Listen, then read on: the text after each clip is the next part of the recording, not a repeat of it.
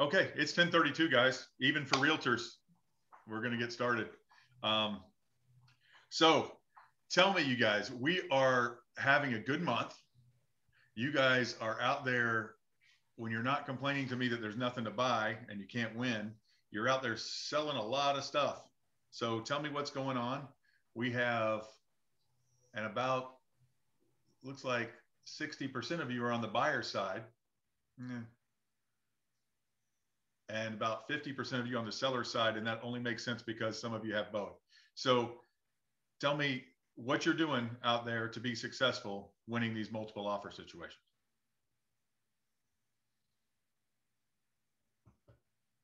Give me some good stories. You guys are winning them. Tell me how.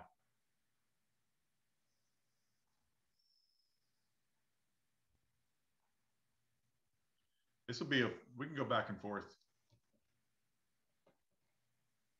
Dalton, you've got at least 3 deals closed already this month. What do you got going on? I think a good portion of those were listings, but to be totally honest with you, my buyers are good buyers. I had somebody call yesterday that is a first-time home buyer, needs down payment assistance. I said, hey, go ahead and sign a lease for a year and save money, because there's no way I'm going to be able to get you under contract, I don't believe. So most people I'm working with are cash, or 20%. People closing today for me are 30% down. So it's easier to win offers whenever you're not FHA and VA. So that'll be your 5th deal this month. I see 4 now. 5th deal in March. Who else has got something going on? Who else has got successful buyers? Same here. I just got good buyers. I've got one under contract in Mineola, of all places. I'm downtown Darrell. Hello. But I look up and I see the Citrus Tower. I'm like, what am I doing clear out here? But got a house under contract. My buyers are strong. They virtually had to agree with everything that the seller wanted, including the purchase price, which was too high, in my opinion. We had an appraisal done. It was too high. The appraisal came in 20,000 lower, which is pretty much what I said it was going to be. They miraculously found $9,500 from their father. And let's see, what else? Oh, we asked for repairs we didn't get. Yeah, pretty much it's a seller's market. No matter what we asked for, we didn't get. But they know that they have to buy something and it's time to move. So push comes to shove and they did what they had to do. Nice, nice. Little known fact, one of your favorite people in the world was actually grew up in Mineola. This guy right here. Very cool. Yeah. It was cool. It was on the Lake Mineola. Back in those times, it was cheap out there, of course, and it's getting more and more expensive. Tammy, 4 buyers already this month you've closed. What's going on? 4 buyers this month? You've had 4 buyers on my sheet. That closed? Yeah. Yeah, I did. I did close 4 deals. Well, but my plate is clear. No, I have a few. Well, tell me what was successful for you. Going over the appraised value, offering to go over appraised value. You know, one of my buyers, she had like a lot of money down, so that's always good, you know. Because you have people that have money, those are the good ones to have as buyers because you have a lot of more options. One I had to throw in $1,000 to help him with closing costs to get the deal done, but hey, I'd rather have some money than no money. But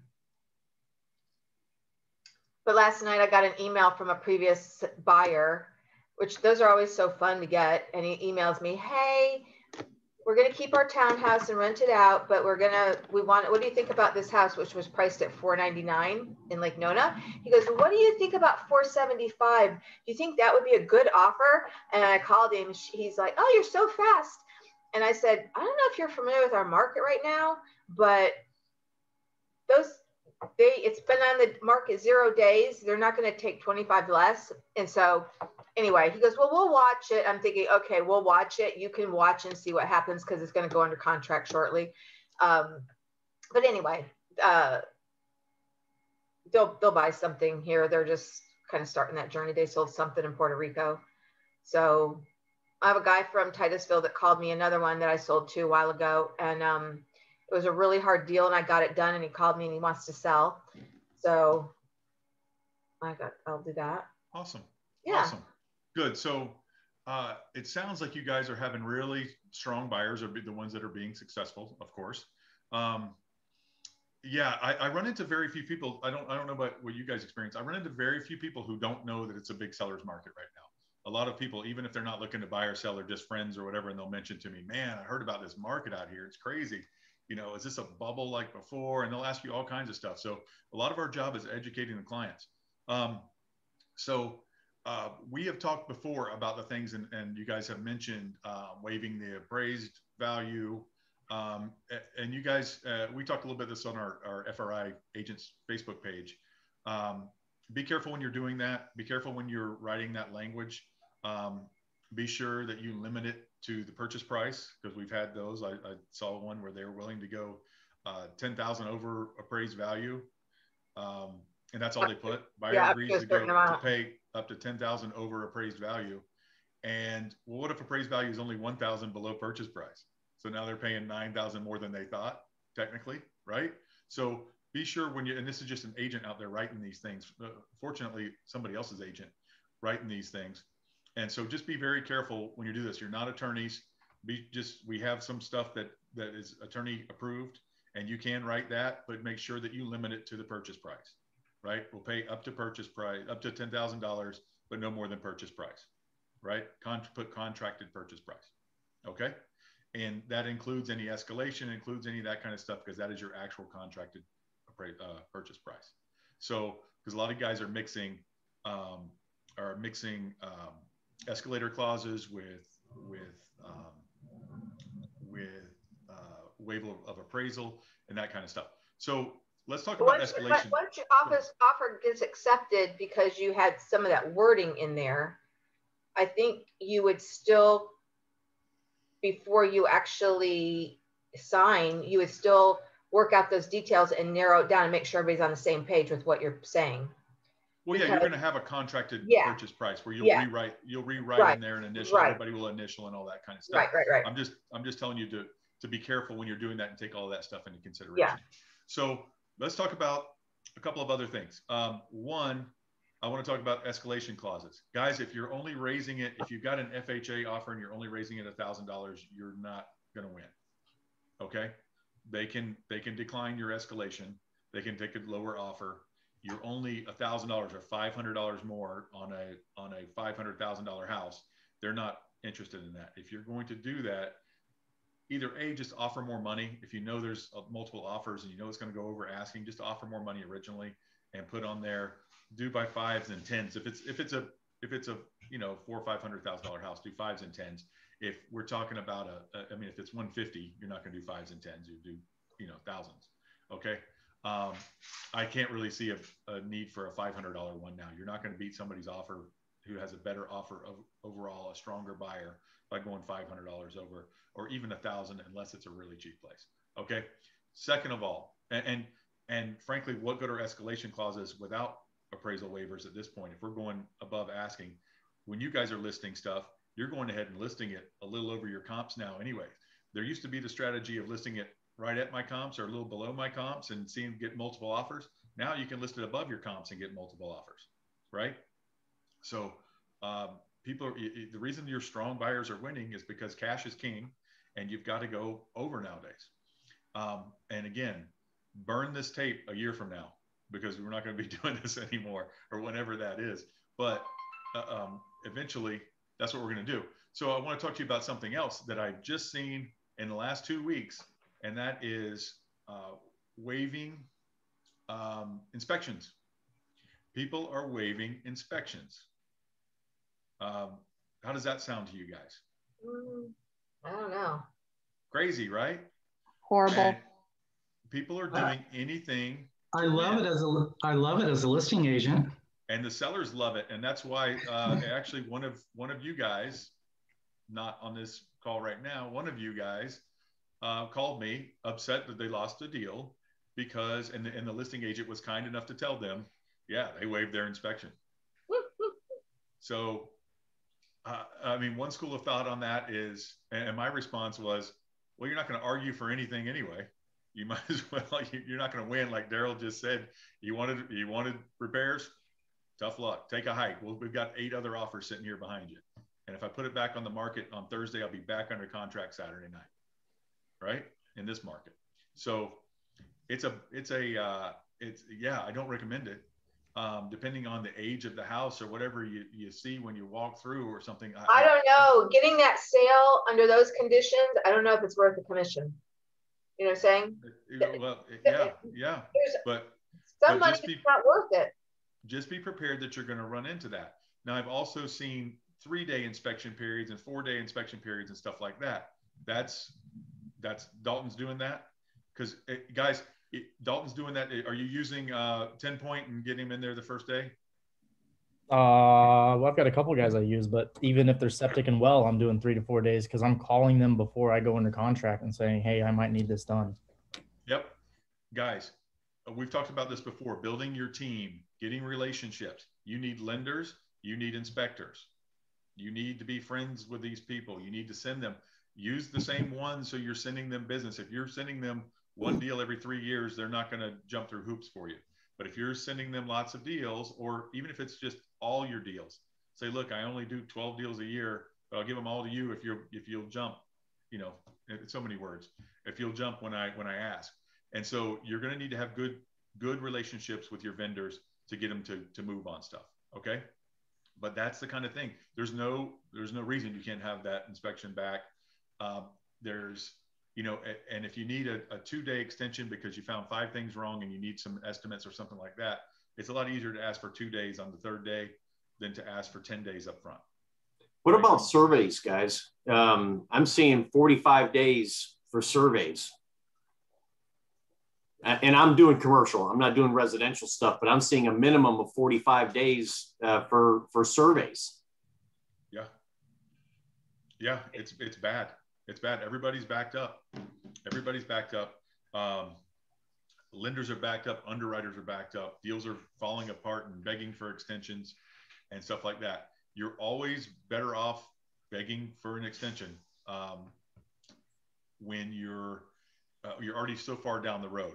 So if Daryl has a listing and I'm asking him for another week, as opposed to him having, even in the seller's market, him having to start all over again, he's better off just with another week. But Bob, I don't have an answer for that, Bob. I've seen it too. People are waiting on surveys. People are waiting on that stuff.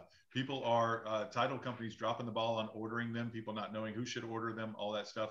Get on top of your surveys, get on top of all this stuff right away. Do we have any good lists? I mean, I kind of know the local people here somewhat. I mean, Blackburn and whatnot, but Galassie's going out of business. He's retiring. I tried getting hold of Jeff Roden. He's not taking business. And again, you know, I do commercials. So I'm one of those people that does, you know, a dozen, 15 deals a year or whatever. But any other recommendations on survey people? So Bob's out in my neck of the woods, and yeah, Blackburn is it's run by good friends of mine, but they are very slow. Yep. Very slow. And I've used Jeff and I've used Galassi, but yeah, that's getting slim pickings out there. Even the ones in, you know, the Winter Garden area and all that kind of stuff. I know what you're looking for, but it's hard to get them. It's hard to get them going. It is. They're crazy slow. Well, I mean, I'm sure they're busy. They're not just sitting around, but I don't have an answer for that. You got to keep finding, keep looking. That's and finding. But yeah, surveys are another thing to consider, guys. And everybody is backed up. Lots of underwriting is backed up. I hear you guys complain about it all the time. Lots of refis going on, even still. Rates are creeping back up, but still people who waited this long, they're still getting a better deal. So anything else you guys are doing to help win deals, or anything you're doing that's losing deals that you think? The lender and closing time has made a big difference with a lot of mine. Chase is guaranteeing a 21-day close and giving giving money to a buyer if they don't do it in time. But that's what we recently got me one, because the other lenders that are at 30 days, it's almost impossible to compete with cash. So Angie, you were successful with that? Yeah, with Chase, 21-day closes. Yep. It closed? Yeah, and I have another one under contract now, but yeah, I've done at least 2 that have closed in 21 days. And this other one seems on track to close. The appraisal's already been ordered and everything seems on track. As far as the lender goes, I don't know if survey will be on time, but as far as the buyer side with the lender, it's good. Okay. And we actually have a guest coming on here if he's not on yet. And he's a lender. You guys know Tom. Tom is going to talk about some things that they're doing to help you guys get deals closed as well. He'll be on here in the next few minutes. But yes, create these partnerships with your lenders. I saw that. It's funny. The reason I asked Angie is I saw that advertisement, and I think it was only $1,000 or something. Maybe it wasn't Chase. Maybe it was somebody else. I saw that guarantee, but it was only like $1,000, and I was thinking that's not going to help much if they don't close. But it is nice that they are successfully closing that quickly. That's great. Yeah, they're successfully doing them, and every lender that I talked to, like the direct actual loan officers at Chase, they said, yeah, they can absolutely get it done. So, and there's another lender, I don't remember who it was, that Doreen is working with, and they said they can close in 23 days. So we put 23 days on a contract now. So just every single day counts right now. Sure, absolutely. Yeah, every single day counts. Guys, you're sitting there and everybody has every seller has their hot button issue. As you guys know, when you work with sellers, everybody's got their hot button issue. Some of them don't like this, some of them don't like that, some of them don't like FHA, or they don't like VA, or they don't like whatever because they've been burnt by it before. They don't like long inspection periods. They don't like this, they don't like that. Everybody's got something. Just do the best you can all across the board. And don't be afraid to ask the listing agent, what's going to help this deal sell? Right? Because if someone asks you as a listing agent, you'd help them, right? Because you want to do what's best for your client. Say, give me a short inspection period. Give me this, give me that, give me more money down, give me whatever makes them feel comfortable. Give me a bigger escrow, right? It's refundable. As long as you don't violate your contingencies, it's refundable. Yeah, one more thing, Ryan. I was just thinking that now too, because I have a listing that's hitting the market on Friday, and I'm putting all that stuff in the realtor remarks of what the seller's looking for to hopefully limit the offers coming into where I don't have 45. Instead, I have 10 really good ones. So all that information you just said, I'm putting that in the realtor remarks. Seller would prefer this, this, this, and this. Okay, fantastic. Those are the number one questions too. That's exactly what I look at as a listing agent. I on my listings, I put exactly what my seller's looking for, usually in the realtor remarks. And I say, hey, and I have other buyer agents call me and they ask, how can we get this? Okay, this is how you can get this. And Ryan just said, I want to see as small as inspection period as possible. So as a buyer's agent, when I'm a buyer's agent, I make sure that my inspectors can go out there within 3 days, just like Dalton. And it's just simple things like that. But you got to call and you got to ask. I had 11 offers yesterday on the little condo that I listed over full sale for 105 that I put on the website. 11 offers that I had to go through. And that's exactly how somebody wanted it. They went above listing price. They had no appraisal. They had 0 inspection period. And that's exactly what sellers are looking for. Yeah, every seller, that's what I want. Yes, absolutely. You want them to buy the property blind. Put the blindfold on and sign here. Right. Yeah. You don't even need to see it. Yeah. Blank contract. Let the seller fill in the price. Exactly. Yeah. Send a blank contract with a blank check.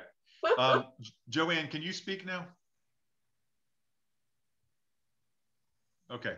Joanne, you're unmuted now. I don't know. She says she can unmute herself, but she wanted to share experience with a buyer where they had 2 accepted offers, buyer withdraw from contract. Now we have another accepted contract, finance at 95%. Okay, I don't understand that, Joanne. I'm sorry. Dalton wishes realtors would read the remarks. Yes. Jika lost a deal because my buyer didn't show too much cash in the account, even though they have 50K more than what we offered. It was a cash deal. So you didn't send a strong enough proof of funds, I guess, Jika?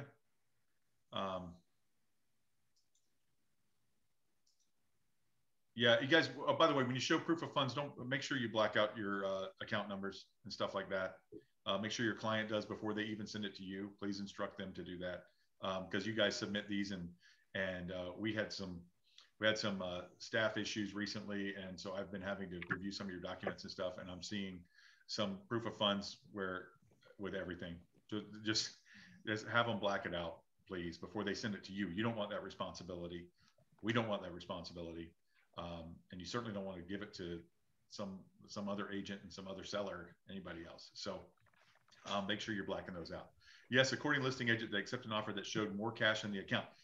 So Jika had one where he showed plenty of cash to buy, plenty of proof of funds to buy, but they liked it that somebody else had more money, even though it was way more than enough to cover what they were doing. That's so. Let's say, for example, that the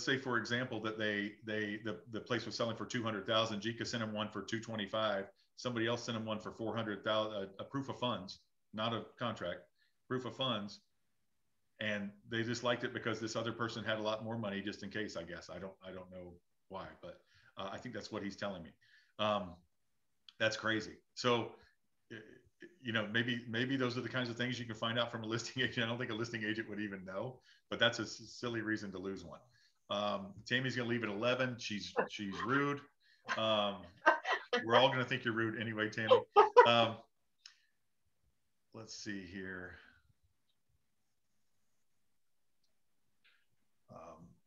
What else?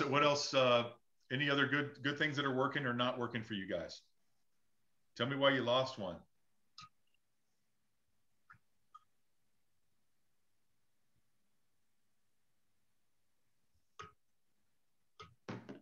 Anybody? You guys are killing it out there. That's fantastic. Prices are just higher than what my buyers are approved for. So, you know, a few months ago when my buyer got approved at, you know, 300 or even 275 a few months ago, that seemed like a good price for a single family home in St. Petersburg. And now they're all at 300 and they're going for way higher. So she got her approval up to 300, and we're still losing out because, you know, she's only offering maybe 10 or 20 grand above list price. So now she's having to look at maybe 250 houses, which there's just hardly any, and most of them are crap. So it's just the combination of the low inventory and the prices going up higher than, you know, what kind of the average buyer is able to do. Do you ask people if they have money in a 401k? Because some people have retirement money that they could access that they might not be aware of either. You know? I mean, I had before. This particular instance that's not the case where, you know, she doesn't have any extra funds over this. And also she was at a 3% conventional, you know, down payment, and now she raised it up to a 5% down payment, because I think that's been one of her factors that have been a problem, where other people just are able to prove that they are financing less and have more cash in the bank, and she just doesn't. So it's just a challenging time for this particular buyer. But I have a hard time saying pay $350 for this house that we all know was worth $250 2 months ago. It's that mindset. It's so hard to switch over and be like, oh, forget it. Yeah, waste money. You won't have equity for 20 years, but it's okay. Or maybe they will. What if she put 3% down, and the extra money she was going to put down to make it the 5%, she used that cash to pay over appraised value with? That's true. That might be a good idea. I'm just not sure, like from what I've heard from other listing agents that we've put in, I don't know, maybe 10 offers recently. The listing agents, you know, said that it was, you know, it was close on a lot of factors, but she only had 3% and this other buyer had 5 or 10 or 20. So that's been one of the factors that we've lost out. But if she'll pay over appraised and they're not going to, then yeah, that's a good idea. You know? Yeah, that's a great idea. Thank you. Single family home, 3-2, somewhere near Pinellas Park, and just kind of a, you know, decent neighborhood because her older parents are going to live there. Gotcha. Nope, I got a nice condo coming up in Safety Harbor. Yeah, I'll try to convince them, but there's a few.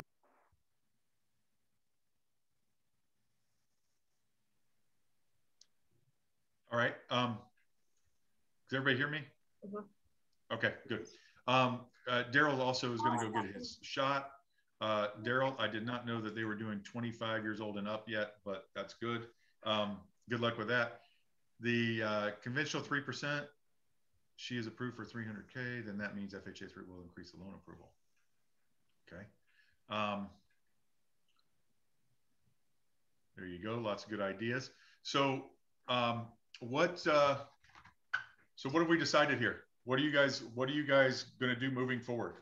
What are we going to change? What are we going to try to do to get more? And you guys are doing great, but what are we going to try to do to get more? Any ideas? Meet more people. The more people you meet, the more great buyers you'll find, right? That's true. Guys, the people that are buying right now typically are your better buyers. I mean, you guys are seeing that, right? These are the stronger buyers than you had 2 years ago on average. These are people who— No, Ryan, we don't want more buyers. We want more sellers. Well, yeah, but we're not having— this isn't about sellers. Selling is easy nowadays. Yeah. 2 years from now, we'll be doing a class on how can I get my listing out there where people will see it and please bring me buyers. How can we attract more buyers? That'll be— I'll go ahead and schedule that from 2 years from now, maybe a year from now. Who knows? All of my buyers are sellers. Buyers or sellers. Buyer leads or seller leads. Yep. And you know what? Well, right now, that's what we're finding right now. Not as many first-time home buyers. A lot of them have homes. A lot of them have that kind of stuff. And what are you guys telling people now when they want to do, which probably are 80% of your people, 90% of your people now, current homeowners looking to move up or on or areas or whatever? What are you telling them now about the timing of everything? What's my first move? Daryl, I am interested in moving to another area. What should I do first? Or not just Daryl. Yeah, no, you have to show them actually what's available in that area. And so you have to show them, you have to do your homework for them. It's tough right now because, okay, yeah, they can sell for a really good price, but where are they moving? What can they buy for a good price? So it's a really tough situation right now with some buyers or some sellers too. You got to work it through with them. It's tough on both sides. Because okay. I've got a seller that I sold in one South Eola a couple months ago. He's now looking in Baldwin Park. He's looking at 500 or so. We can't find him anything. He's got 500,000 in the bank, cash, but we can't find anything because once we find something, okay, it's listed at 495. It sells for like 560. So yeah, it's tough for sellers and then buyers as well. Okay, Daryl. So I've got these people, and I know you and Tammy got to go. It's 11 o'clock, but I've got these people who are these are made up people, but they want to sell their house for 350 somewhere and buy one for 500 somewhere a little bit nicer. Okay, whatever. What's their first step? How do I talk them through it? What do they need to do first? What do they need to do second? Just give me how does this work? I don't know anything about real estate. How does this work? Anybody? Go, Tammy. You go first. Tammy just left. She's going to go take your shot. Oh no, figures.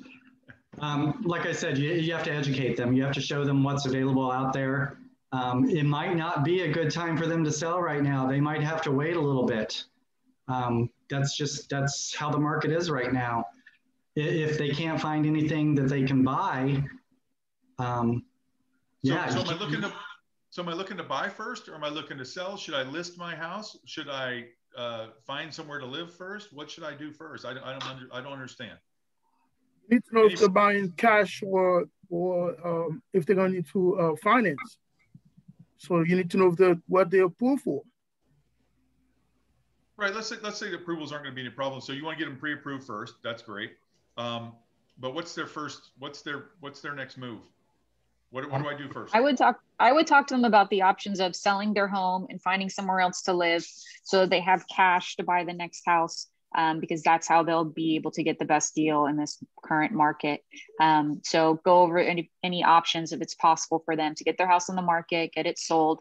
So then you'll have the cash in the bank ready to buy with less contingencies so that you'll have a better chance of getting a house. If that's not an option, then we go through what the next best scenario would be. Your house needs to be on the market under contract before you put in another one, because a contingency is just too hard to win these days. So, you know, letting them know that that's how the market currently is right now. And it is a great opportunity to sell your house for top dollar. But if you want to buy, then that would be the best scenario, would be to sell. Okay. Depending on where they're going, Ryan, I would also recommend that they look at new builds, because they've got the luxury of the time, and most builders will take a contingency contract, but at least they'll know when they have to put their house on the market.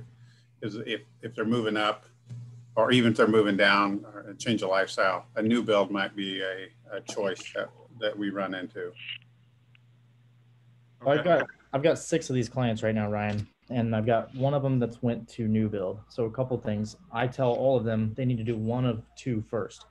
They either need to buy if they can afford 2 homes, if they can get approved to do that, they need to buy first. So I've got 3 people that have done that. You know, one just closed, so he's about to list his house because we know we're going to sell quick. Or they need to sell and move into a rental and then buy. Now, the one that did new construction, because we don't know what rates are going to do, we went ahead and we're going to lock his rate, and we're going to go ahead and sell, and he's going to rent because his home's not going to be done until December. But we don't know what the market's going to be like at the end of the year. Maybe it comes down a little bit, so they don't want to take that risk. So I'm still telling them, hey, you should probably go rent, you know, because if you go rent for 6 months, you're going to be out at the most, maybe somewhere between $8,000 and $12,000. Yep. But you're going to save that in your rate by locking your rate today, hopefully. I like it. I like it if they have the ability to do 2 homes. But all right, guys, I'm going to interrupt this conversation real quickly. We have a special guest. Tom is on his laptop apparently, and we're going to talk to Tom, and he is going to tell us how lenders, and specifically his company as well, can help you, and him personally can help you win these hard to win battles with these multiple offers. So Tom, I'm going to turn it over to you and open it up to questions if you guys have any questions about lending. But Tom is also going to talk about what he's doing to help people close on how to win these multiple offers and close on these deals. Thanks, Ryan. I thought that was the most creative way to name my screen, Tom's laptop, you know, kind of right to the point. Everybody, good to be with you. So I think everybody should just give up. It's too hard, right? Not really. It's really hard out there. We know that. We're pre-approving all kinds of people, and they're making 6, 7, 8 offers. We know what you guys are going through. I'm just sitting at my desk getting calls saying, yeah, we lost another one. We lost another one. You guys are actually out there doing all the hard work, and I know that's difficult. But there are some ways to stand out. A couple of things that we do and I've been doing lately is let your lender know, whoever it is, hopefully it will be me. But if it's not, let your lender know who you're making an offer to. There's a small chance, depending on how long somebody's been in the business, 17 years for me, I know a lot of the listing agents. I can pick up the phone and say, hey, Juan, how you doing, buddy? Haven't seen you in a while.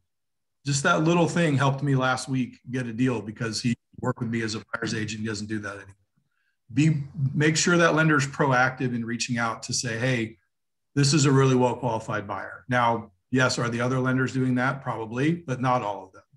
So hopefully your person will stand out. If they don't have experience, that's okay.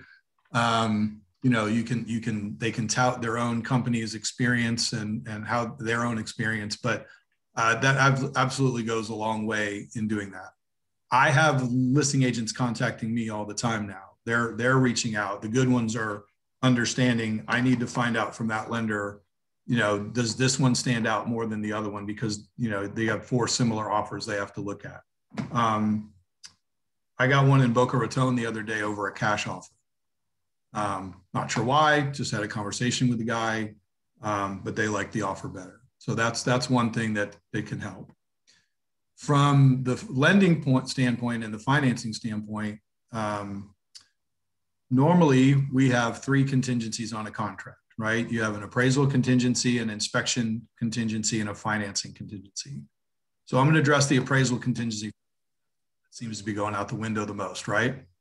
You guys are having agents say, you know, we don't want a contingency on the appraisal, or the one I just had a few days ago, they capped it at 10 grand below contract price, which I thought was a pretty fair way to do it. If both sides agree that on a 350 contract price, if it comes in anywhere between 340 and 350, buyer moves forward. If it comes in lower than that, we cancel the deal or we negotiate. Most of the time we're going to negotiate that, I'm sure. So that's, I think, an interesting way to do it. The caveat that the lender needs to give you and your buyer is what that means financially for that buyer.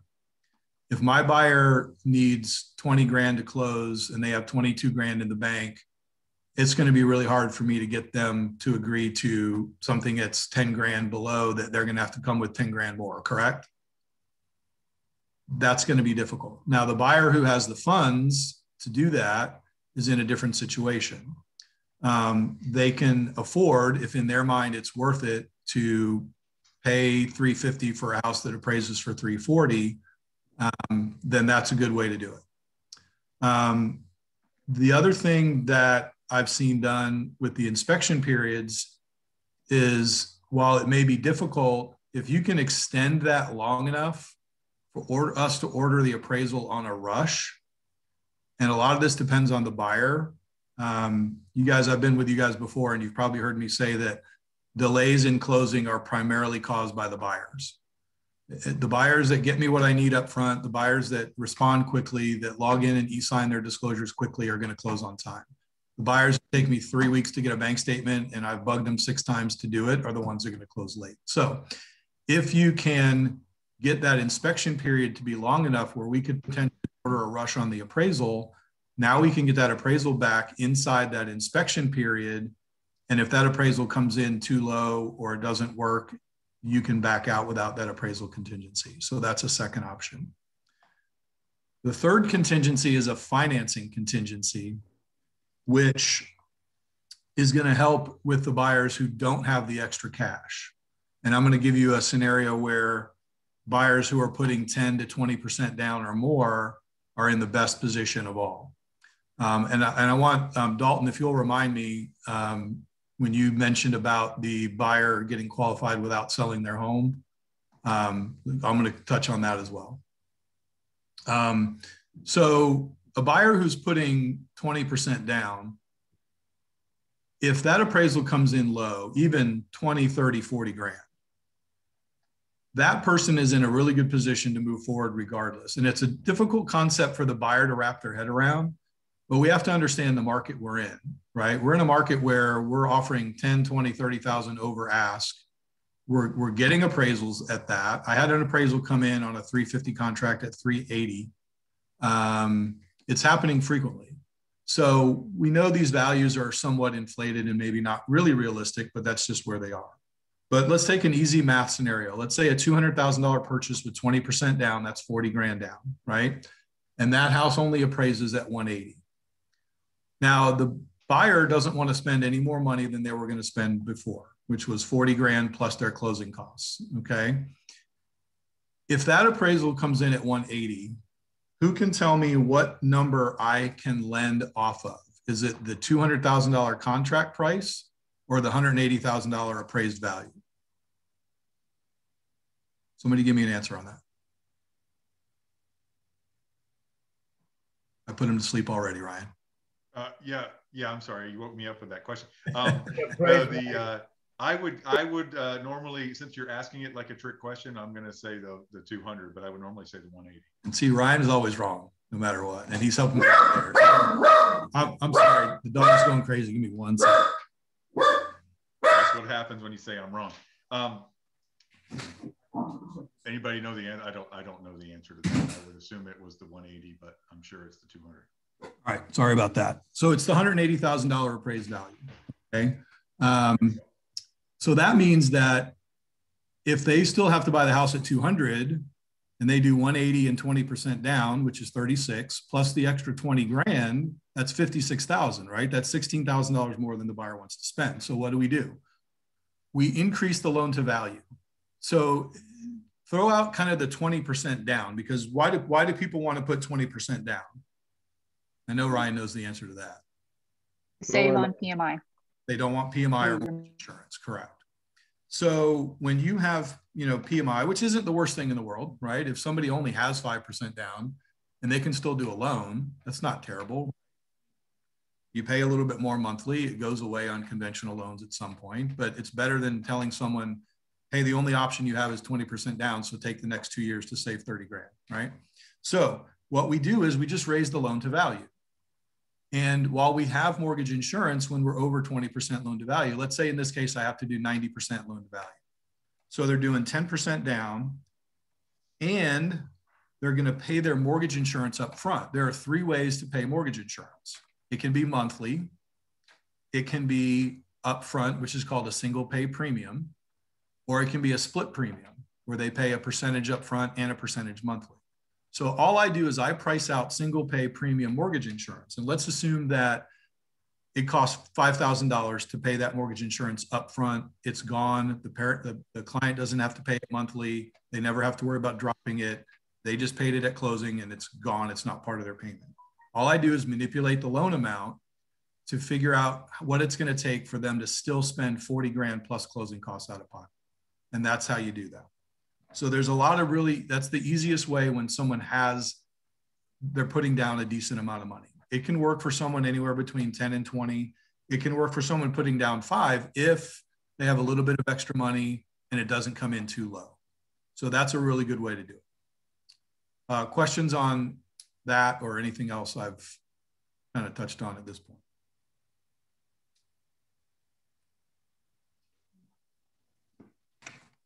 Yeah, Tom, tell us about how quickly you can close a loan nowadays, realistically. We can close loans in 21 to 30 days. I always say 3 weeks is kind of the minimum for me. The last 3 or 4 contracts I've gotten this week, which were at the end of March, all are scheduled to close by the end of April. That's what everybody wants, right? That's again, the listing agents are controlling, the sellers are controlling the transaction, the time frame. You got to kind of do what they want right now.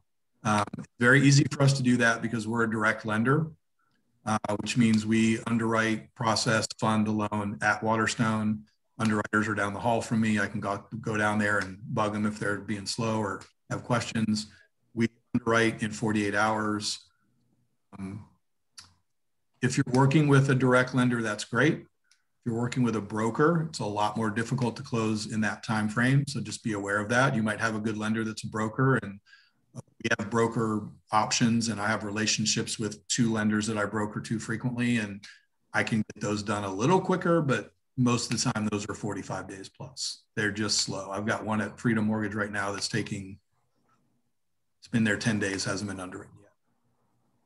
So be aware of that. Be aware of who your lender is, who they're working with, and what their timeframes are. But most of us that are direct lenders can close in less than 30 days. Okay. Anything else?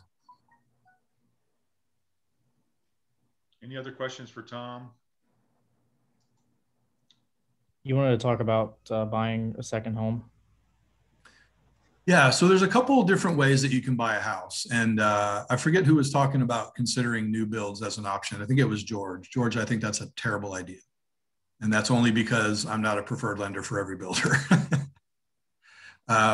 Clearly, the builders have the advantage with that. And it's a great tool for you guys. I tell every client I pre-approve, I said, look, if they end up calling me and saying, hey, we're looking at KB Homes or whatever, I'm like, use their lender. If they're giving you a $5,000, $7,000, $10,000 incentive to use their lender, don't throw that money away. I cannot match that.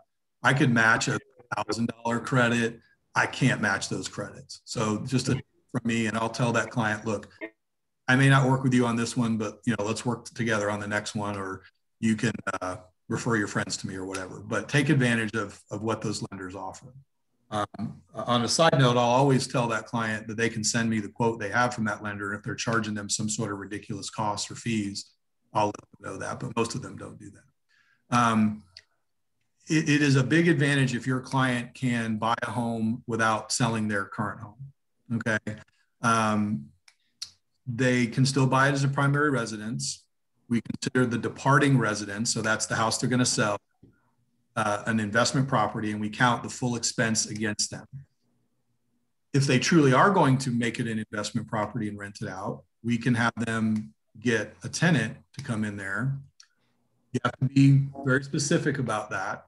They have to have a lease for 12 months and a deposit from that person in order to offset that expense. Okay.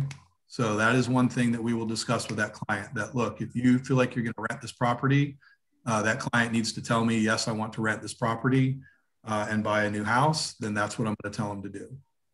If their plan changes after closing, I don't have any control over it. Okay. If they are qualified and have enough income and have enough funds to put down on the house to get the loan that they want. So let's take an example of someone who's going to sell a house, walk away with 40 grand. They want to put that 40 grand on the next house, but they can't qualify with, they just don't want to try to sell the house because it's tough. You got the contingency. You guys got to be under contract already. You know, what if the deal falls through on the sale of the home? If they have the funds to put down in the bank, well, it's really easy, because now if they can qualify with both payments, we just say, okay, we count the expense of the current home. We put our 40% down, 20% down out of the bank. And then when we sell our house, we just put our money back in the bank. Really easy, right? What about the client that doesn't have the money in the bank? They only have 5% down, 10% down.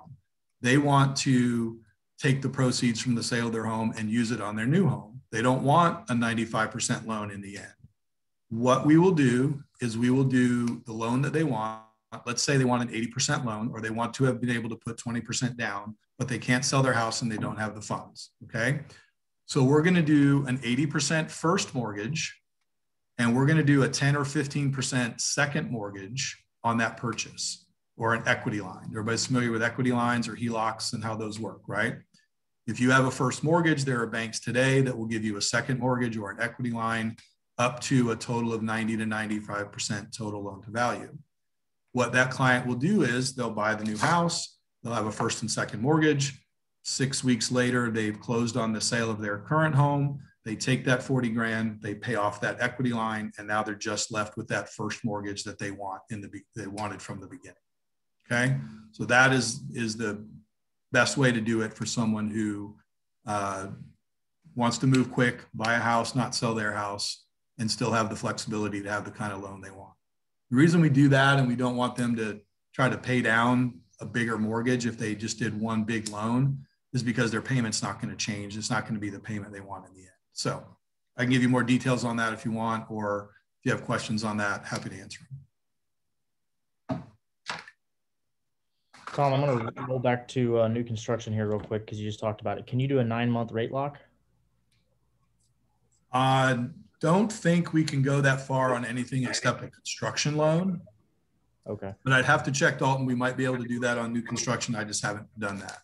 That's a really long time. Typically, you don't lock more than 60 days on a loan, except for a construction loan. Got it. But yeah, it could be available. I haven't checked it. I'd have to look, and I'll do that, and I'll shoot an email to Ryan and let him know.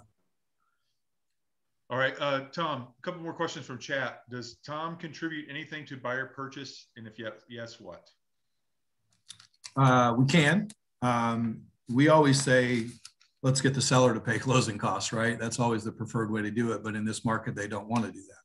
Or they might still if they get the right price. To be honest with you, if you sell it right, who cares, right? If the seller is getting $300 for their house versus $305 and pay $5,000 in closing costs, what's the difference? It's a couple $100 in title fees or title, you know, it's nothing. But in this market, people don't want to do that. So yes, it's actually not just a seller credit. Technically, it's called an interested party contribution. It can come from the seller, me as the lender, or you as the realtor, right? You guys can contribute as well. You can put part of your commission. I've had deals where all three have contributed. We've had a buyer who needed help, and I gave 1%, realtor gave 0.5%, seller gave 1%. It all worked out. So that's a possibility as well. So the short answer is yes. It does depend on the client, how much. There's a couple different ways to do that. We only have so much flexibility. There's a cost for every rate, right? We only have so much flexibility and so much we can contribute, but yes, we can do that when we need to, up to a certain point. So it just depends on the client and what they need. Okay. Can they rent the current home if they're getting an FHA loan, or is it only conventional? My understanding was the purchasing home must be 100 miles away. Okay. So there's a couple things there. Do another FHA loan if you have an FHA loan. So that's where it gets a little tricky if they've currently got an FHA loan. VA is a little different. VA allows you to keep your property. I had one recently where the veteran owned a home is an investment property in Texas that used to be his primary residence. It's been an investment property for years. He kept a VA loan on it. He was able to do another VA loan, but they may be limited and not be able to do 100% financing. There's a formula we have to calculate depending on how much of their entitlement, it's called an entitlement, of how much they've used already on that current loan, but they could potentially keep that property. And it can be, maybe they have to put down 2.2% or something like that. It's just a formula that we calculate. So it's still a real good option. The distance is only an issue when you're talking about second homes, not primary residences versus investment property. I can buy the house next door as my primary residence and rent this house out because I'm buying a new primary residence and I'm converting my current primary to an investment property. I cannot buy that house as a second home because it's too close. That's where the distance comes in. A second home, most people say vacation home. Technically in lending world, it's called a second home. That has to be a certain distance away. It also has to make sense. It can't just necessarily be a certain distance. It needs to be on the beach in a resort area. It needs to kind of make sense, right? And the drawback to trying to do something with a second home is that that expense has to count along with the primary residence. So I'm not sure if the question was directed at the scenario I gave where they're trying to convert their current to an investment property. But if it was, there is no distance requirement. Again, it can be right next door, 10 miles away, 100 miles away, it doesn't matter. So if there's a follow-up to that, then please let me know.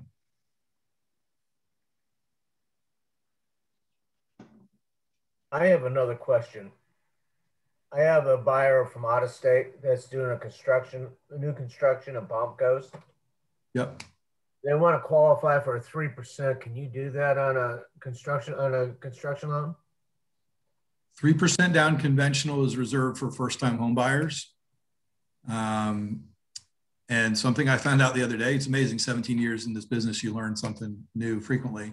They can't have a non-occupant co-borrower like a parent and do 3% down because that second borrower is not a first-time home buyer, if they're not a first-time home buyer. Wasn't aware of that till I ran that through automated underwriting, just never really ran into that scenario. But yeah, when conventional went to 3% down, they make that for first-time home buyers. And technically, you can be a first-time home buyer multiple times in your life. Does anybody know the waiting period where technically you're a first-time home buyer again? There's no waiting period as long as you have sold the house prior to getting the applying for the first-time home buyer. That's how I understand it. That's a good guess, but that's technically 3 years. Have owned a property for 3 years and still be a first-time home buyer. Okay, Tom. It's a requirement. Reading from chat, I have a buyer pre-approved for a conventional with 20% down as a second home. They are looking at a new build. Do they have to go back to the lender and get a construction loan? No. Okay, so the difference between new construction and a construction loan, which is technically called construction to permanent financing, or you've heard the term construction perm or CP loan, probably, okay? See some of you shaking your heads, nodding your heads. New construction is KB Homes, Lennar, those are new construction tract builders that are building multiple homes in a neighborhood. A construction loan or CP loan is done through a private builder.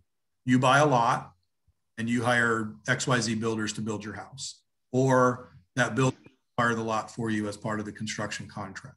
So there's a difference there. When you're working with a new construction lender, again, Lennar, KB, et cetera, they have their own in-house lenders. You're doing traditional financing, just like you're buying a resale home. Really, the only difference is the cost, because builders don't pay the doc stamps and the owner's title that a seller normally does in Florida. So there's more cost for the buyer, although they are generally getting a very large credit. So it kind of offsets that. With a construction loan, completely different. Again, private builder, build on your own lot. Does that help clarify that? Thanks. I believe so. Any other, she said yes, thank you. Any other questions for Tom? Can you explain what is the difference between FHA loans and VA loans in terms of financing requirements? Yes. I also heard rumors that, you know, I don't know if this is a true statement, but I heard that, you know, FHA appraisals or VA appraisals tend to be lower than conventional. I don't know what that's true or not. Yeah. I'm so glad you asked that question because I hear that a lot. And I've got a client right now who had a foreclosure 5 or 6 years ago. He is qualified for an FHA loan. He's reestablished his credit. It's been several years. He's got a good credit score. He's putting 20% down. He has gotten turned down from 2 or 3 offers solely because he's doing an FHA loan. Why am I having to do a loan? Because the waiting period for foreclosure is 7 years if you want to do another conventional loan. It doesn't matter what kind of loan you had for those events. It matters what kind of loan you're trying to do. So conventional, FHA, and VA all have different requirements when it comes to if you had a foreclosure, bankruptcy, short sale, how long you have to wait before you can do one of those loans. Some clients are only qualified for one type of loan right now. And there is absolutely no difference in what a conventional FHA, I can't say VA, a conventional or FHA appraiser is going to note as an issue on the property. If the roof leaks, the roof leaks. It doesn't matter what kind of loan that buyer's doing. If there's damage and wood rot and an AC that doesn't work, that appraiser is going to note all of those things regardless of what kind of loan that buyer is doing. But there are a lot of realtors out there who have the misconception that, oh, and it's an FHA loan, that must be a lesser borrower than a conventional borrower. That's not the case. If you actually look at the minimum credit scores, 620 is the minimum for conventional. Hernandez, I don't know if your first name's Hernandez or not, but I beat you to your question. Thank you for asking that in the chat. Conventional 620, can't go below that no matter what. FHA technically is 640, so it's higher. It's a higher minimum credit score. And often my FHA buyers are more qualified than a conventional buyer. They're only doing FHA because maybe their credit score is around 700 and they're just going to get a better rate and a better PMI rate than on a conventional loan. I'm jumping everybody. Pricing, so there are pricing tiers for each type of loan. And if you're 720 and below, an FHA payment will typically be better than a conventional payment at minimum down payments. Okay. So the main differences are with conventional, you can put 3% down, with FHA 3.5%. That 3% is reserved for first-time home buyers. So the default to conventional is 5%. Again, if you're not a first-time home buyer, you can still do an FHA or a conventional loan, but you might save 1.5% by doing FHA and it might give you a better payment. VA appraisers, yes, they can be a little pickier, okay? But it's still big, obvious things that they're gonna pick on. It's not little stuff. It's not just because there's a little wood rot on the fascia, one appraiser is gonna be more difficult than the other, okay? Those are the main differences. Does that help answer your question? Yes, thank you. And I meant to say on the minimum credit scores, with conventional, it's definitely capped at 620, can't go below it for any reason. FHA, while it might be 640, I can actually go between 600 and 640. Most of those I have to broker. Rates aren't going to be as good. Going to be a little scrutinized a little further, but we can still do that. So I can work with buyers down to a 600 credit score is the bottom line. Pre-COVID, we could actually go down to 500, which probably scares the heck out of all of you, with FHA and VA through a couple of our brokers. But those are not available anymore. And frankly, we'll be happy if that doesn't come back because I closed a 550 VA loan that was a nightmare a year and a half ago. So, any other questions in the chat that you see, Ryan? Yeah, how long does the client have to wait if they had a bankruptcy because of health reasons? So that's a good question, because there's a chart that I could actually send you guys that shows the waiting period for each of the loan types. FHA, VA are shorter than others. Conventional, again, 7 years is the longest for a foreclosure. However, if you filed bankruptcy and included a foreclosure, so let's say you just had trouble, put your house into bankruptcy, the bankruptcy got discharged, but it took until last year for the foreclosure to happen, because that's literally what happens. Banks take so long to foreclose, they get dragged out so long that people are stuck. If you had to go by the strict 7 years, that person would be waiting forever to do a conventional loan. However, if you included a property in the bankruptcy, you only have to wait the bankruptcy period. So that's just a little side note. But each of them are different. I'll send Ryan an email he can forward to you guys that has a chart that shows the waiting periods. It's again 4 years bankruptcy for conventional. It's 2 or 3 for FHA and VA. USDA's similar to they're all government loans. USDA, I haven't really touched on that one because we don't use it near as much. A little harder to qualify. It's technically a conventional loan. So, but the bankruptcy doesn't matter if it was medical. I'm sorry. That does. Thank you for reminding me that there are exceptions. It's a really, really, really short list of exceptions. And that's included. It probably will be included in what I'm sending you.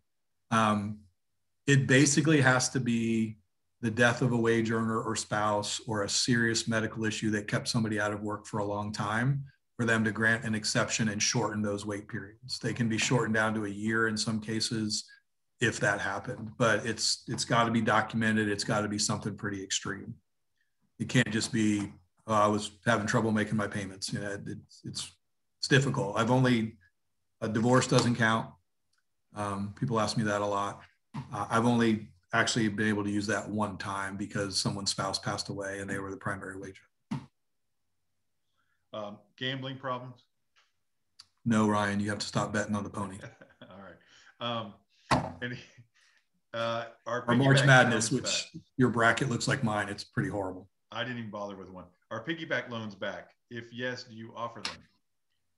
So that's what I was talking about before. If someone wants to buy a home without selling theirs and can qualify, but they want to be able to use the proceeds, that's what I was explaining, is we'll use a first mortgage and backed by a second mortgage at the same time. It's called a simultaneous purchase. If some of you that have been around a while may remember the term 80-20. We used to do 80% first mortgages and 20% second mortgages for 100% financing because people didn't want PMI. It was a good way to avoid PMI. Frankly, you can look at that in a couple of different ways. I think that sometimes PMI is not so bad, and we can't go to 100% financing anymore anyway. Most second lenders and banks will only go to 90% combined. I have one that goes to 95. And there are some credit unions that go to 95, but they've got to be well-qualified buyers. So technically that's what people refer to as a piggyback loan. We also use that when someone's buying over around 600 to 650, because the conventional loan limit is $548,250.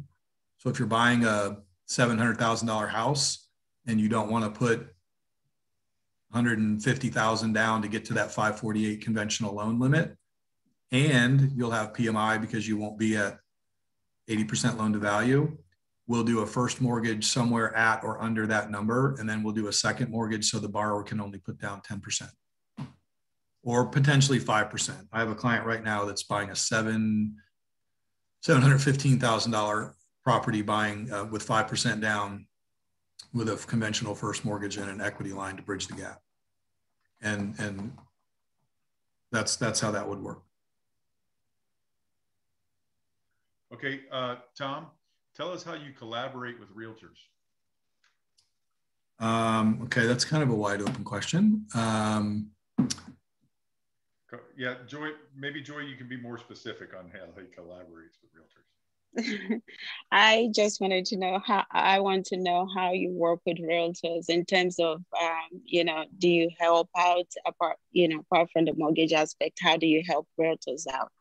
Yeah, that is a good question. And the way I collaborate is awesomely is the short answer. But I think the best thing a lender can do for you as a realtor is tell you that your clients are qualified when they are, and tell you that they're not qualified when they're not. We don't want to waste your time. You don't want to waste your time. Your job is to get out there and get clients to either house or buy a house. Okay. So as a lender, the primary role for us is to make sure that I'm not wasting your time. I do that by being honest with you and the client and making sure that they are qualified, that I gather documents. If they're self-employed, I'm not pre-approving them without reviewing tax returns and calculating income. If there's anything I'm concerned about, a client that calls me and says, I've been a VP of sales for 20 years. I make $200,000 a year. I've got $300,000 in the bank. This is the 5th home I've bought. His credit score is a 780. I'm that buyer. I'm going to gather the minimum documents, pull credit, run them through an automated underwriting system, and tell you they're approved. Anybody who's got anything but tricky, I'm going to spend more time making sure they're qualified, and then I'm going to let you know so you don't waste your time driving them around. I've had plenty of realtors call me and say, hey, I just drove this person around for 3 days and, oh, can you get them pre-approved? Sure. I pull credit. It's a 590. Can't do anything. So don't put yourself in that situation. So I think that's the best thing we can do. The next best thing we can do is throughout the loan process, while we're working on your client's loan after you're under contract, is to make sure you know what's going on with that loan. So you don't have to call me. How many of you call your lenders twice a week and ask them, where are we? What's going on? How are we doing? Is the appraisal back yet? Hey, did you get that appraisal back yet? It's okay to do that. I get that, this is your livelihood and all that. But what we should do as lenders is inform you once a week or more what's going on with the loan. So that's what we try to do, is make sure you're informed as much as possible so you don't have to spend your time worrying about it. We'll let you know we got it. It's in process. I'm going to let you know as soon as that appraisal comes in. Within an hour or two of that appraisal coming in, if I don't see it, my assistant Chris calls me and says, the Jones appraisal came in. I'm calling both agents and letting them know. Okay. As far as helping you with marketing and those sorts of things, that's kind of a one-off conversation. I'll be honest with you. I've tried different things over the years. It doesn't benefit lenders enough to generally do that. And I know that's not really the answer that you guys want to hear, but it's true. The old school ways of you guys learning from Ryan and Clarissa and everybody else that's your leadership there to do the things you need to do to find clients and be successful are still the proven methods. And all the little different things that we've tried, they don't bring good borrowers. That's the bottom line. Is I've tried Zillow leads. I've tried so many different things. I'll get 100 leads and I might maybe get one that's qualified. It's not a good payoff. Now, if you've got an idea you want to talk about, I've sponsored your happy hours. I'll do different things with you guys. If you want to do open houses and you want me to come to the open house, I can print flyers for your listing that show payment options. So somebody can walk out of the house knowing, hey, if I put X down, this is what my payment's going to look like. I'm happy to do that for any of you anytime. You email me the listing, you send me a headshot, I will get you a flyer. So those are the best ways I think that I can help you. And again, if you have any ideas, I'm certainly at least happy to discuss them with you. Thank you. You're welcome.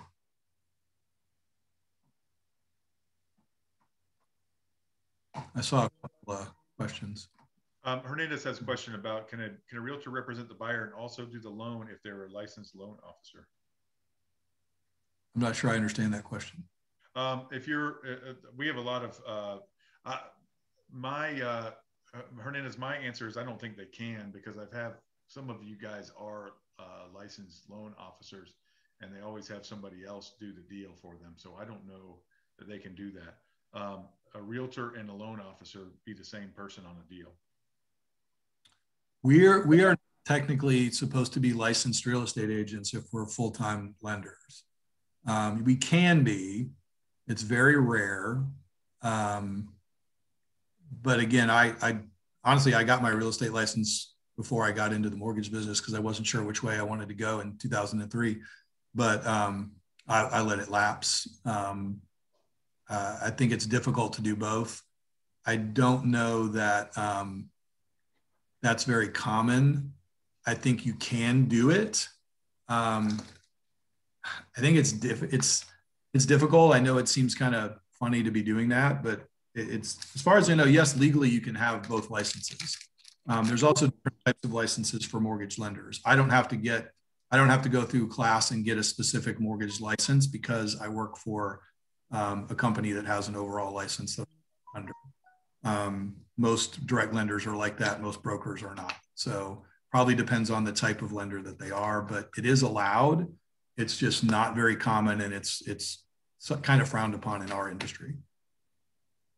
It was allowed back in before the recession, back in 2005, 2004. It was allowed that they could do both. So I was just wondering if you can still do that.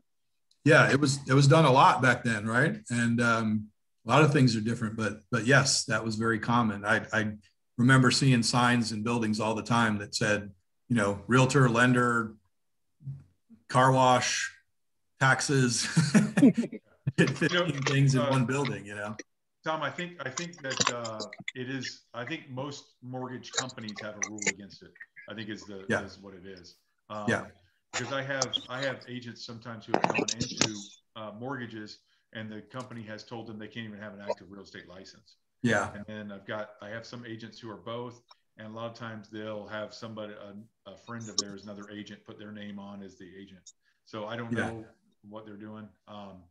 But I think it's company specific, mortgage company specific. It is. And again, we've hired people that have been realtors, and most of them, we ask them to let their license lapse. Look, my philosophy is be really good at one thing. I mean, hobbies and do other things, but it's a difficult balance. You know, your job's hard enough as it is as a realtor, and mine's not easy sometimes as a lender either. So I think if you're really good at that one thing, you should do that one thing and collaborate with or work with somebody that you like. I love working with the agents I work with, and I've got some I've worked with for years. You guys, if you have a great lender that you love working with and they do a great job for you and you don't have to worry about it, you just give them clients and let it go, that's the best thing you can find. If you don't have anybody, happy to work with you. But if you've got somebody good, man, stick with them. You know, too many times that people work with somebody that doesn't do a good job and they don't go find a better option. Yeah, Ryan. Do you work with government programs? Yes. Maybe you're talking about like down payment assistance. Yes. Multiple options for that. Orange County Housing Finance, Florida Bond. Yes, is the short answer. Fantastic. Tom, we brought you on here for one purpose, and it's been just an all-out mortgage festival in here. We brought you in to talk about how we could win some of these multiple offer situations, but it's become Mortgage 101, which is great. A lot of people have a lot of questions, and it's good to get all this stuff cleared up. So I appreciate you coming in and hanging in there. Yeah, happy to help. How fast can you close a down payment assisted deal? Not 21 days. Those are going to take longer. We have to work with, you know, it's like anything. If I'm working with a first and second mortgage in the scenarios I explained earlier, we definitely would like to see 45 to 60 days on those just to be safe. And again, that's a great conversation to have when we pre-approve somebody. Manufactured homes I didn't talk about, but that's another one where I will tell the realtor, hey, my client wants to buy this. You know that. This is the only thing they want to buy. This is what they're qualified for. Please do not write me a contract for less than 45 days. Even if it's in-house, I do some in-house, I broker some. There's extra steps. So anything outside of the norm, just a straightforward, I'm doing a regular FHA conventional VA loan. Anything outside of that, try to do 45 days. It's just, everyone's going to be happier. Very well. It looks like any other questions for Tom? He's just a wealth of knowledge. We just need his contact information, please. I put in the chat earlier. If you scroll up in the chat, you'll see it up there. Somebody asked for it earlier. Yeah, and as I mentioned, I'll send Ryan a couple of those information things. There'll be flyers that he can forward to you guys that they have all my contact info on there. Okay. Tom, if you don't mind just writing in the chat, write your email and everything and your name and your phone number. Sure. I'll give you guys my website. It's just my name. It's tomweiner.com, and everything's right there. Okay. Clients to do an application. All right. So any other questions for Tom? Hi, Tom. I have one question for you. What do you think about redlining? Does it still exist? I sure hope not. I'd like to believe that it doesn't, but it might. I don't see any evidence of it personally, but you know, I think right now it's just a weird time, so it's kind of hard to figure out. You know, sellers are making decisions based on so many different factors, realizing that, you know, they hold all the cards, but you know, we don't participate in anything like that. And there's some they've updated our applications to include a lot more information so they can actually follow up on that. They've expanded the demographic questions, and post-closing loans are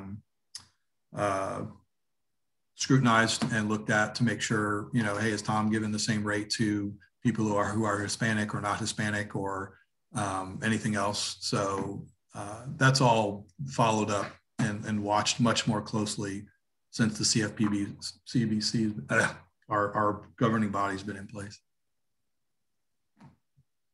In Toronto, we can close in 10 days. That's amazing. Who can do that? I have no idea how things work in Canada. That's a whole different country up there. It's just like one. I'm sure there's different regulations and different process. I don't know. Yeah, I would think so. Look, can I close one in 10 days or so? We've done it. Absolutely. And really the only way to do that is, and it's the appraisal that holds us up. Now, I will tell you that a very, very, very small percentage of purchase deals are getting appraisal waivers now. I've had 2 in the last month where we run the loan through an automated underwriting system, and it just accepts the value and says, yep, we're good. And I don't have to order an appraisal. Those things can happen faster. It happens fairly frequently on refis.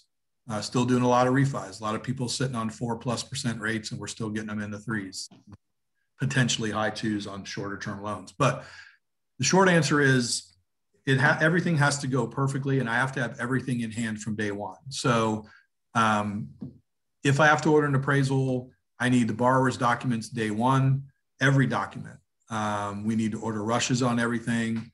And there's still no guarantee that's going to happen. The time it happens the most is when we're rescuing a deal. Somebody calls us and says, hey, my deal fell apart at XYZ Bank because they said they could do it and then they couldn't. And they told us, and we're closing in 3 days. Okay, well, we're not going to close in 3 days, but we can close it in 7 to 10 days. If I can transfer the appraisal, the only time I can do that is on a conventional loan. I'm sorry, FHA loan. I can transfer the appraisal over. If I don't have to order a new one and the borrower literally sends me every document I need on day one, then yeah, I could close in that short a time. All right. Any other questions for Tom? All right, guys. Well, thank you, Tom. I appreciate you coming in. Thank you. See you soon. Thanks, everybody. Yeah. Appreciate it. All right, guys. Any other questions for me or anything else? FRI questions, anything like that? Abby's here as well. If you have any marketing stuff for Abby. I have a general question. Yes. For people that are doing new construction. So this isn't, I mean, it's not really an issue. I just don't like it. I don't feel comfortable. When I go to new construction, obviously they have a billion people trying to buy. So they're requiring 10, maybe even 20% into escrow for 6, 7, 8 months. I personally wouldn't feel comfortable doing that because I could use that same money and I could go make money on it. So I don't feel comfortable giving up that much money. Now I'm working with clients who are putting that much money down, so they have the cash. But what are you guys doing with if you have an FHA or a VA buyer who doesn't have that kind of cash to put 10% down on a $350,000 new construction? Is anybody else having that problem? Are you getting that waived? Anybody? Anybody had any success getting it waived, getting the 10, 15, 20% down at a new construction waived? Yeah, with Lennar, our VA buyer, they only asked for $2,000 at first and then another $2,000 like within a couple months. So it ended up being a lot less than 10% that they were asking for. But that was like a month ago. And I really feel like every month things are changing to be more. That's the only people I've had success with was Lennar. I have 443 pending and they wanted $44,000 in the escrow. So I got them to drop that to 5. So we had to put like 22 or whatever it was, but that's as low as I could get them. They said if we went any lower, then they'll just move on to the next contract. Yeah, I think I would be happy with the 5% because yeah, that's definitely a lot less than what they've been saying. But that was a VA buyer too, so he has no down payment. It's crazy. Yeah. So. Yeah. So, well, I guess they could be negotiated a little bit then with some of them. So there's something. Yeah. Next month they'll cut you out of the deal, Angie. They'll just keep changing stuff and changing stuff. Yeah. Yep. Every day. All right. So, guys, remember this stuff. Who's doing what to you when the market turns around and they're begging you, you know? All right. Any other questions? Hey, Ryan. Yeah, I have a question on the new build. Yes. So I have this client. We're trying to finalize on a contract for a new build in Oviedo. So this is a small builder. I have like 9 homes in this community. And when I'm speaking with them, he's asking me to send them a contract like as is, you know, to do the regular contract on my end. And then they're going to send me an addendum on the builder side. So how do I structure the contract on this particular, since it's a new build? I mean, would I put an appraisal, inspection, would I put all those things? And it's going to be like 5% at closing. Just write it like you would, like you were buying a house. We're not going to, so when you put it in our system, guys, put that in as a regular purchase. Okay. With that same checklist, we'll waive the seller's property disclosure. We'll waive all the stuff that doesn't apply on your checklist. So when you're doing it, just like you're buying it, so you agreed to buy it for $450, write the contract for $450. Leave the inspection, leave all that stuff. Their addendum is going to override everything that you do anyway, but just make it like it's a normal contract where you're buying a normal house for $450. Okay. Okay. Yeah, don't put any appraisal or inspection contingency, any of that? Yeah, just I would leave the inspection. I would leave that blank where it's at 15 days. They're going to write an addendum that's going to make sure that you inspect it before you buy it, obviously. Right. You're going to still have your walkthrough. You're still going to have all of that. It still has to appraise. They're still going to have an appraisal come out. Your lender is still going to have an appraiser come out. Okay. And obviously, it'll be a very easy appraisal if they've sold a bunch of them already in there, or yeah, 6 of them already of the same type of house. They're going to be easy appraisal. So yeah, just write it like normal. Now, their addendum, I just went through this with somebody else. Have their attorney, or at least instruct them to have an attorney review this addendum from the builder. This is not a FAR form. This is not something we're licensed to be attorneys on. So if I was thinking of that already. Okay, well, if it's not already approved language, which a builder's addendum is not going to be, it's written by their attorney. So your buyer, at least instruct them to have an attorney do it. They may just look at it and say, that's fine, but at least instruct them in writing that you recommend the attorney look at it because you are not an attorney. Perfect. Yeah. Thank you for that. Okay. All right. So, but their addendum is going to override all your inspection period and all that stuff, but you are going to need an appraisal. Hey, Ryan, on the listed agreement, you said to do it as is. If that's what the builder wanted. She said that's what the builder wanted. Yeah, that's what he wanted. Which is fine. Yeah, there's no problem. Again, this addendum that they put on there, it's not going to be a 3-line addendum. It's going to be a 8-page addendum. I'm sure. Yeah. Okay. Thank you. I mean, 8 or 18 or 6 or something. It's going to be a big addendum. It's going to rewrite most of the contract. Yes. Any other questions?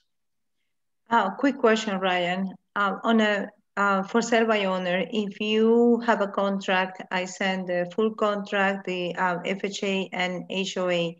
Do you still need the seller's disclosure as part of the contract? Okay. A seller's disclosure is not a legally required document. It's required by your brokerage. It protects you, is what it does. Okay. They can't say that your seller didn't tell them something was wrong with the house, and they can't say that the communication stopped with you. It protects you, which is why your brokerage likes it. It's why you like it. A seller doesn't have to sign that. You do still have to disclose. It's best to go ahead and do it in writing and have a thorough disclosure of everything that you know. So I would still present that to the seller of the FSBO and have them fill it out. How about if it wasn't signed? Do I still have a contract, a full contract without that disclosure? Oh, yeah, of course. Yeah, the seller disclosure is not part of the contract. Got it. Okay. I will give you a call later on another question. Okay. Thank you. Ryan, if you have a contract listed as is, and buyer comes in and finds that it needs a new roof, but they bought the house as is the seller obligated? Give me that again. So the buyer bought a house as is and needs a new roof? Right. You discovered that during inspection? Yes. The buyer can either get out during inspection, or they can ask the seller to contribute to a new roof or replace the roof. And at that point, it's up to them to decide based on the seller's response what they want to do. Okay. So if I buy a house and it needs a new roof like today, or whatever, soon, it's leaking already, whatever, I'm going to ask for, depending on what the market is right now, it's a little harder in the seller's market, but I'm going to ask for some sort of contribution toward a new roof. The seller is well aware that their roof is 20 years old and starting to fall apart. Okay. Seller can say no, in which case the buyer can back out or say, we're going to just make it work. But if you're on the selling side of that, if you're on the listing side and that happens, you got to talk to your clients and say, look, we can get rid of this guy, but our next buyer is going to say the same thing. And now we know we got a bad roof and we have to disclose it. Okay. Any other questions? All right, guys. Thank you all for coming. Hopefully you guys all learned something. Everybody had a great time. And please let me know if you guys need anything. I'm available. And Abby's available for any of your marketing needs. And we'll be around. See you guys next week. Enjoy your weekend and your Easter and all that stuff. Thank you, guys. Ryan. Happy Easter, everybody. Happy Easter. Yeah.